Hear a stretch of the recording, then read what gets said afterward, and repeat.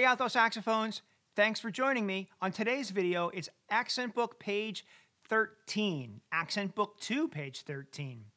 On this page in the upper left-hand corner, we're given the fingering guide for the note high B. High B lives above the first ledger line in the treble clef. The rhythm pattern today is an eighth and 2 16th notes. This rhythm pattern is counted 1 and a 2 and a 3 and a 4 and a.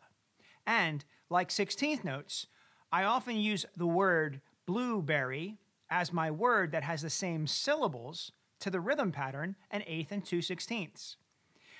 In the upper right-hand corner, we have a dynamic marking F-P. This is used when we have repeat and we have to play the same line twice. F, first time, we'll play it forte, and P, second time, we'll play it softly or piano. Let's practice or get started with our practicing today by doing number 39, High Note Happening. It's in 3/4 time, and it's got an F sharp. We'll get to use our new note high B as well. 1, 2, and 3, ready, set, and go.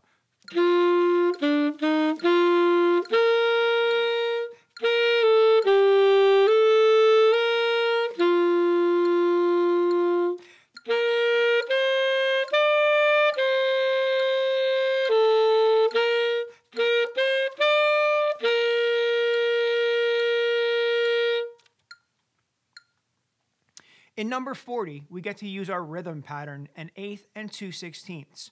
This song is called 16th Avenue.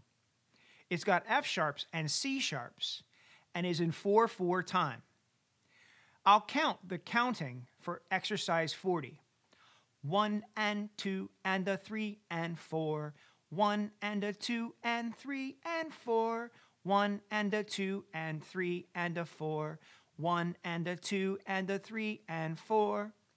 And you'll notice I said the number and a, and that's our blueberry rhythm. Let's play number 40. Don't forget your sharps. 1, 2, ready, and go.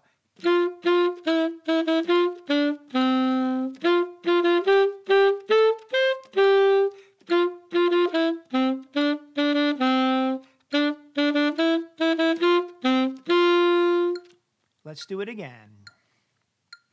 1 and 2 and a ready and go.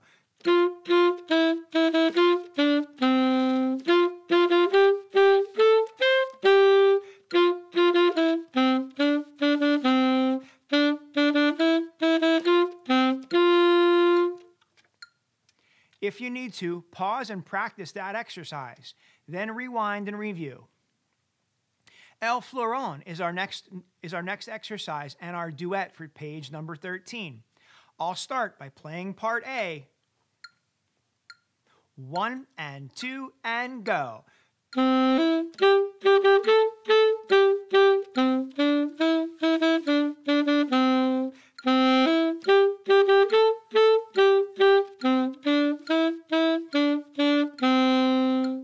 And here's part B.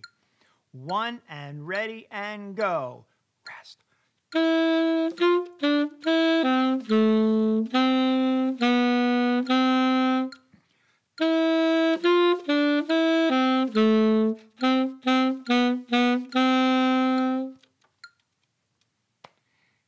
How did you do on that duet? Go back and try playing the opposite part as me and see if you can have some success.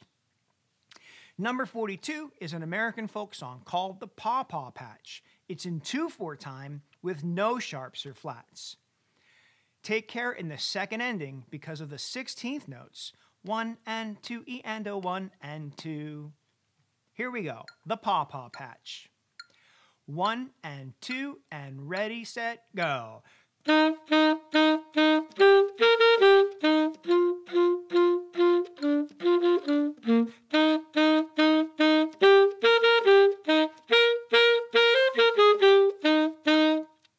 Play that second ending with me.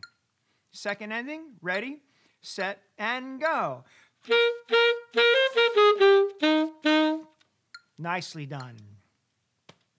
Our next exercise is from The Four Seasons by Vivaldi. It's spring. And here we get to use our F-P dynamic mark from the top of the page.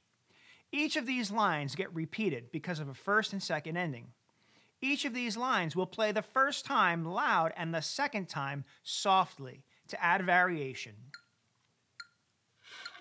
This piece is in cut time. 1 and 2 and ready and go.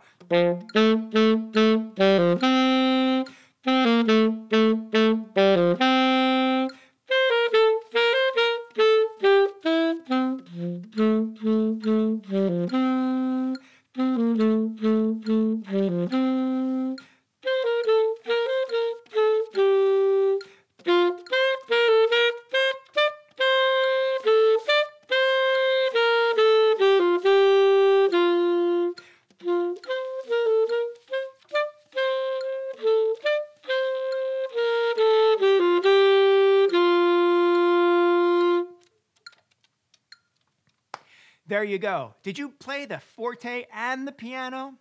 Sometimes it's hard to remember, especially when you have so many other things going on, like the cut time and the sharps and flats. The last exercise is number 44. It's accent on creativity using passing tones and neighbor tones. Write your own variation to this theme by adding passing tones and neighbor tones.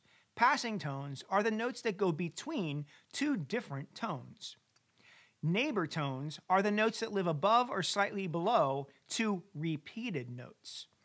So where you see two notes that are different, put a passing tone between them. And where you see two notes that are the same, put a neighbor tone between them.